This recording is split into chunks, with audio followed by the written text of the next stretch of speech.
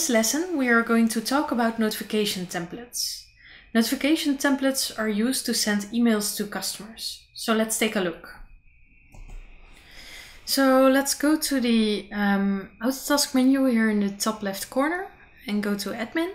And as you can see, notification templates are one of the commonly used items from within the Admin menu. So let's just click on it right here.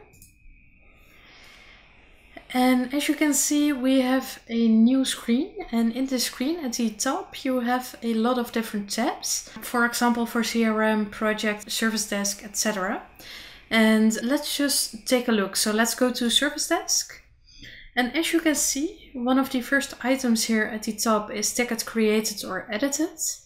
And as you can see, in the name of the first template is customer facing new ticket created. And the description is when ticket is created, send notification to ticket contact telling them ticket was created and informing them of ticket number.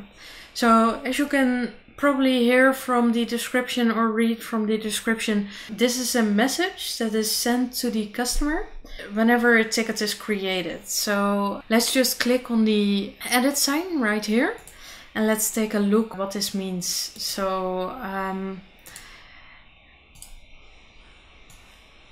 yeah, as you can see, this is the edit screen or the notification template edit screen. And as you can see, this is just for customer facing communication. And as you can see, this template determines the content and layout of each email message or each message that you want to send to a customer. And as you can see, this page consists of a few different sections. So here at the top you have the general information. You can, as you can see, this is the name of the template which we just saw on the previous screen, as well as the description. And here a little bit below you can associate this template with certain kind of events. So as you can see, the checkbox is marked right here in front of ticket created or edited. But as you can see, there are also different kind of events that you can associate a notification template with.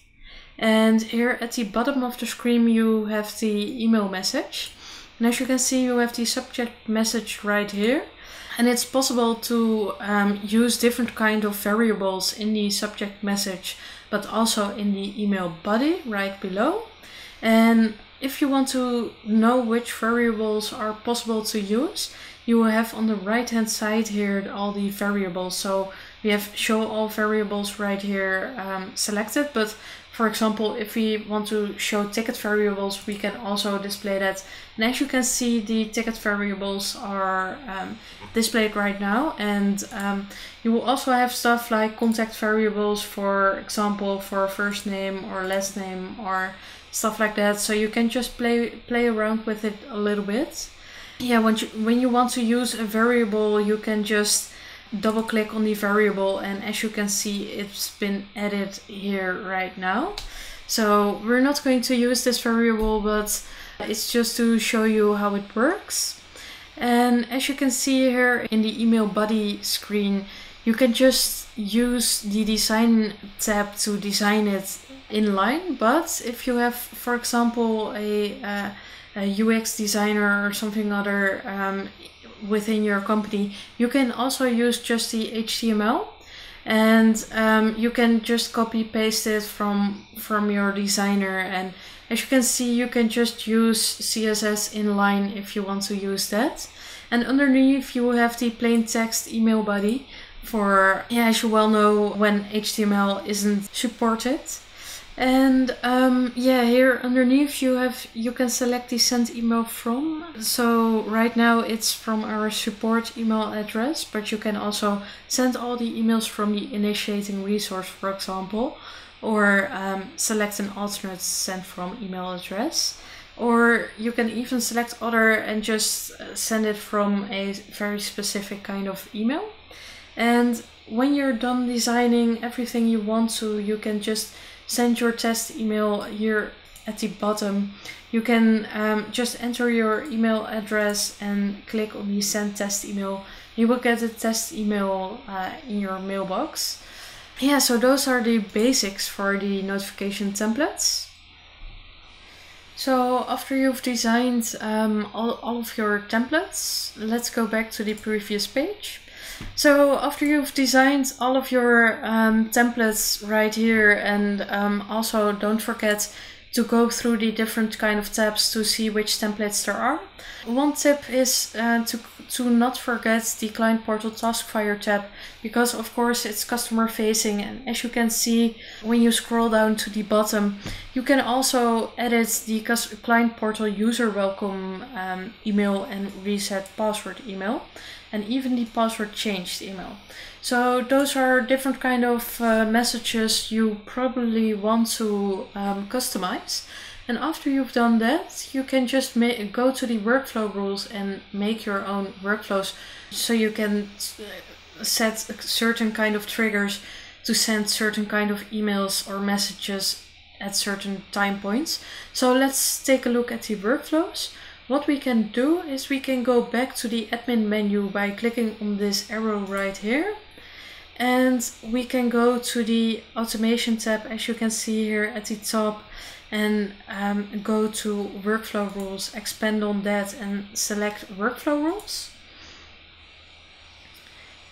And when we select it, it will open, and as you can see, we can just create a new workflow rule here at the top. And when we click on it, a new screen will open, and as you can see, there are certain kind of triggers for when you can send notifications. So you have a lot of triggers right here at the top under events, and when you've selected the right trigger, for example when a ticket is created by anyone, and let's give it a name. So right now I will give it the name test, and we can select certain conditions. So when a ticket is created by anyone, and for example the due date is changed, we can perform an update. Let's say issue type, let's just keep it at this. So we have something we have right now.